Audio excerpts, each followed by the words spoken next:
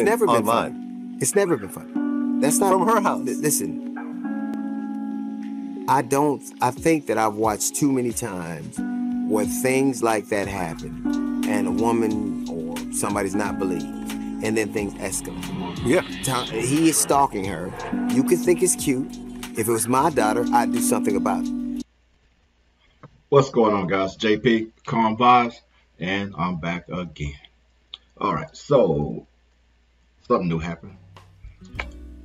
DL gave Kanye a little phone call and just told him straight up, "What's up, dude?" I got it. I gotta let y'all hear it. I'm not even gonna beat around the bush with it too much. Before we hit it off, hit that subscribe, like, notification bell, and appreciate the new guys coming on. Well, male and female. So I appreciate you all. And if you're new, hey, give me a shout out. But let's get to this. Kanye, of course, crying because DL said something. He don't know what to do. He just lashing out at everybody that say stop. But here's the phone call.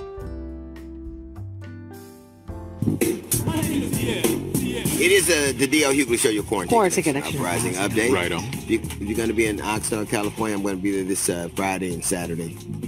So come check me out. I had an interesting weekend. So I would imagine. Oh, I think that's an understatement. So Hughley style. Kanye, you know what's so funny? I woke up at like 4 o'clock in the morning. I was like, what is happening? Yeah, who called me? I forgot who called me. But what's interesting, I didn't care anything about what Kanye said because I think that, I meant what I said. I stand on what I said. Here's the bottom line. We wouldn't know what's going on with you if you didn't always put it in social media. That's the point. You can't make social media, you make it everybody's business, expect nobody to say anything. And the only thing I cared about is putting my address out there, making threats. So what ended up happening is I ended up reaching out to some people who knew the people who were supposed to be the people he was going to send. So it's a lot of people. So those people call those people. We end up talking. I end up getting him on the phone, and I listened to him for like 15 minutes. I'm telling my kids and this and that. And he said, "You said I was a stalker." I said, "Because I believe that to be true. You are a stalker. I believe that." You do that. We go back. I said, I don't care what you say. I don't care your opinion of me. I stand on the fact that I think your behavior is dangerous. I think you're a stalker, and I think you're indulged too much. I do. That's what I think.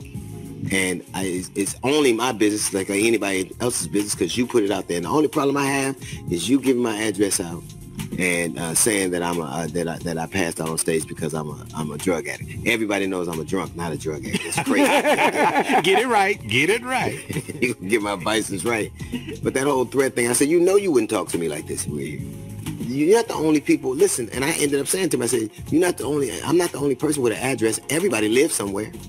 What do you think that means? And it ended up the dudes who I called, talk to, work with the dudes he knows. So it ended up being, hey man, we'll stay out of it. It's between y'all. I said, all right, that's fine. I'm gonna stand on what I said. I believe it. I believe that was a manic episode. But what Pete Davidson did, when Pete said, where you at? And he said, I'm in bed with your wife. I'd have killed myself right there with that. I would have. And he showed a picture of it. Oh man. Oh my God, that was horrible. Say goodnight, Gracie. Yeah. Oh my God. Because it goes from one thing to the other. It's like first it's your woman, then it's about your kids, and like even today she's like, he sees his kids all the time. So if you don't want nobody in your business, don't put nobody in your business. Thank you. Put them in your business. That's right. But I don't know who you think you're scaring. Not with them. I know what you did last summer, Boots. You're crazy. I wouldn't get beat up by the Gordon's fisherman. Are you crazy? That's not gonna happen. So that was the phone call. Now Kanye continue on with, like I post, like he's gonna hurt someone and all this. And like DL said, the problem he had was you put my address out, because now you're affecting his family. And so Kanye, you're doing too much. I mean, Come on, man. If it's between you, like you said, you wouldn't even say this if we was in front of each other. But, you know, there's a lot of other people trying to, you know, I ain't gonna say try, but they coming in and they're like, Kanye, you don't want that heat with DL. So I don't know what DL out there got a hit. You know, some people, you know, a lot of us got a pass. You know, we laid back and chill now, but shit, we weren't back in our day. But, you know, and it don't take a lot to bring it back out. So maybe that's what they try and tell Kanye, you don't want them problems. So check out what Steve Harvey had to say when he talked about it.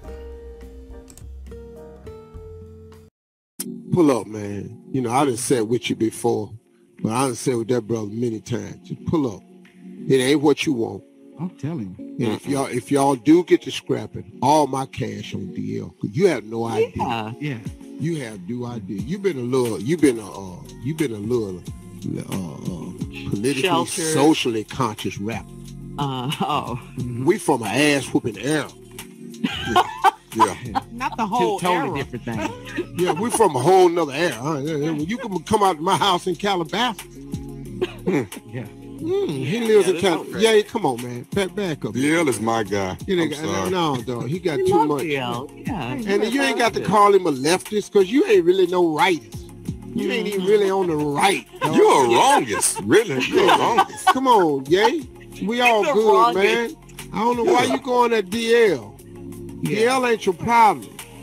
Come on, leftists, you could do better than DL. This yay, bring the real DL smoke, had a baby. life before these jokes, just Kanye. You might want to check into that. Yeah. All right, we're moving on. See, and that's the thing. See, Steve Harvey came in on this and trying to tell him, like, you mess with a different type of dudes now. These are not social media dudes. So you kind of out of your thing.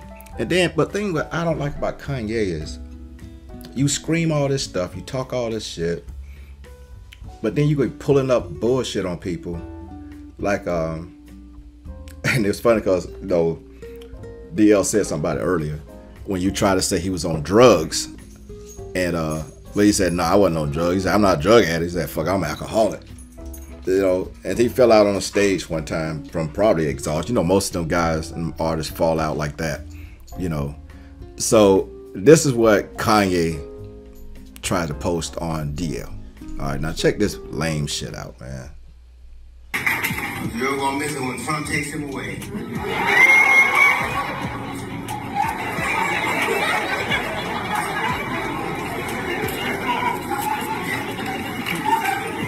We've been in quarantine so long, when we came back, remember everyone wanted to get rid of Mexicans, they call it, they were immigrants.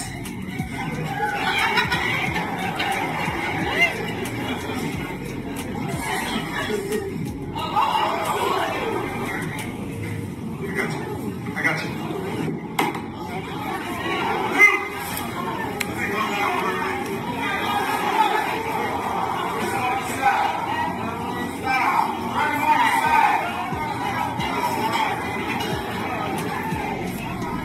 So that's the wrap up on this thing, man. The thing is, Kanye, if you didn't put the shit out there, people wouldn't know what you're doing. You can't get mad at people because they're talking about it. You're putting it out there, trying to make it seem like nobody, you don't get to see your kids, when people are coming back and saying you do get to see your kids.